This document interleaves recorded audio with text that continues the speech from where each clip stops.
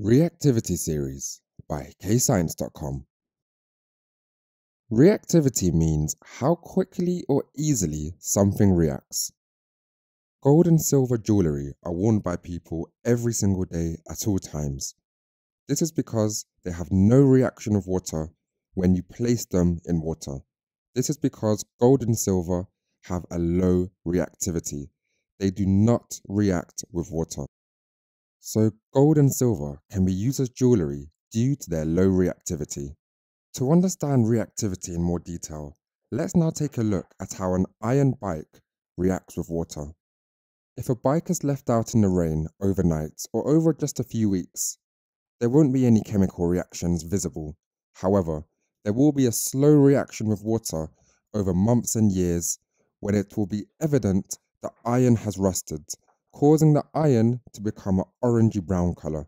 And this takes place over months or even years, so we can see it is a very slow chemical reaction. So the more reactive a metal is, the less useful it is to be used in everyday objects. Let's now take a look at Group 1 metals such as lithium, sodium and potassium to see how they react with water and compare this to gold, silver and iron. Group 1 metals react instantly with water.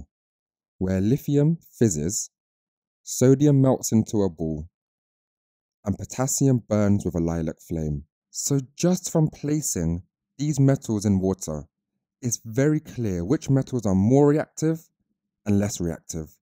So Group 1 metals are the most reactive, and silver and gold are the least reactive. If we do this to a lot of metals, we can come up with an order of metals showing their reactivity, and we call this the reactivity series. It's question time. Attempt these questions to check your understanding.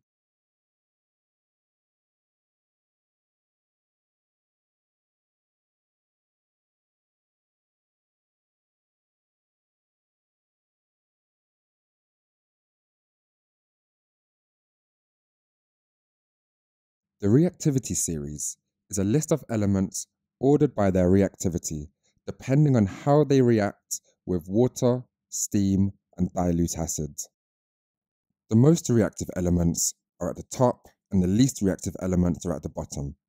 The reactivity series starts with potassium, sodium, lithium, calcium, magnesium, aluminium, zinc, carbon, iron, tin, lead, hydrogen, copper, silver, and finishes with gold, which is the least reactive element at the bottom.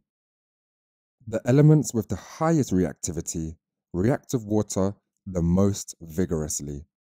Potassium down to calcium have very vigorous reactions with water.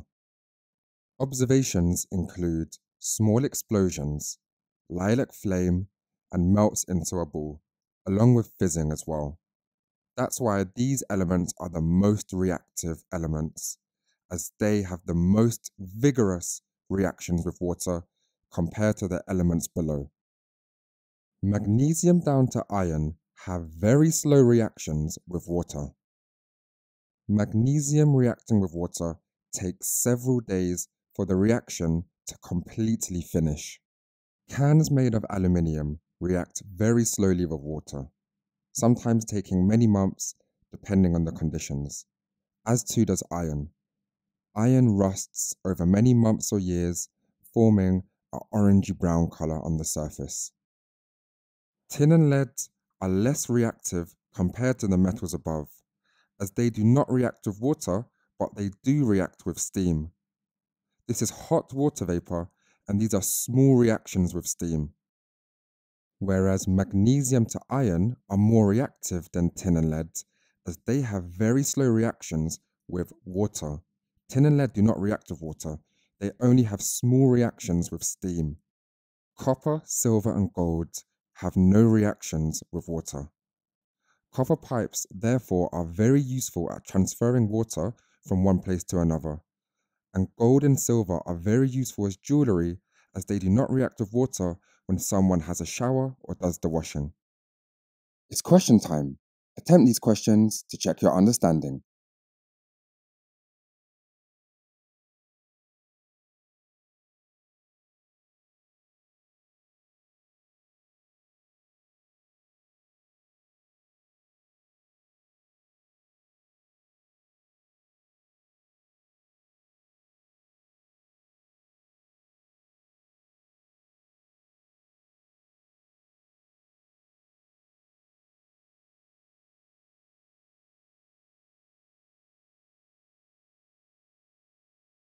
We can also understand the reactivity of these elements depending on how they react with dilute acids.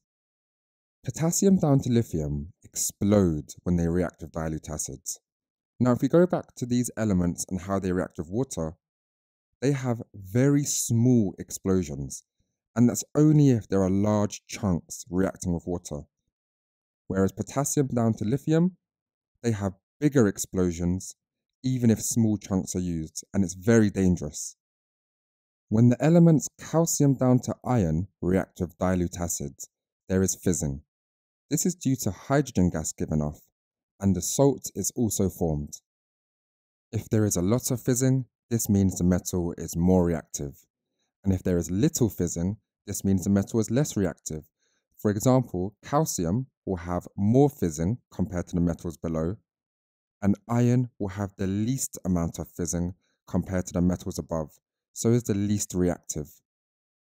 Tin and lead have slow reactions with warm acids, so are less reactive compared to the metals above. And copper, silver, and gold have no reaction even with warm dilute acids. Hydrogen has been placed in this reactivity series to show how metals below hydrogen do not react with acids. It's question time.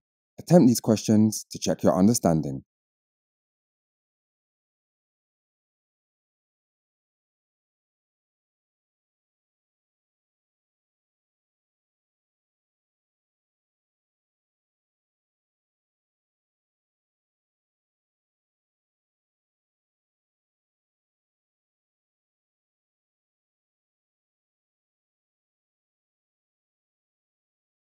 We're now going to learn how to write equations for when metals react with cold water, steam, and dilute acids. When metals and cold water react, the word equation is a metal plus water reacts to form a metal hydroxide and hydrogen gas. But of course, this does not include metals which do not react with water, such as copper, silver, and gold. Pause the video now to see if you can write a balanced equation for when sodium reacts with water, and the answers will follow.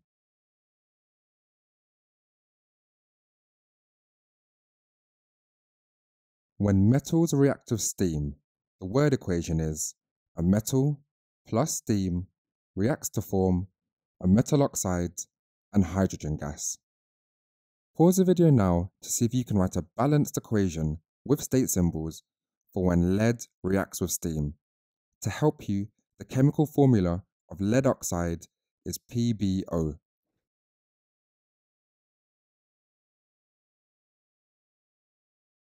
When metals react with dilute acids, the word equation is a metal plus dilute acids reacts to form a salt and hydrogen gas. Pause the video now to see if you can write a balanced equation with state symbols for when zinc reacts with hydrochloric acid. To help you, the chemical formula of the salt is ZnCl2.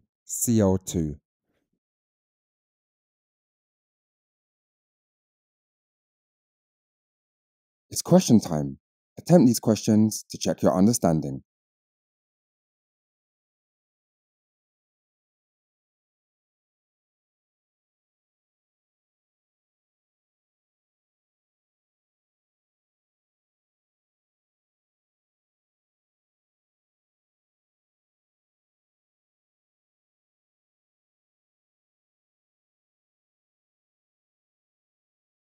Pause the video here to practice the keywords.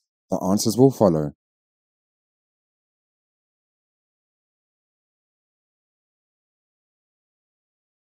Press pause to answer the questions.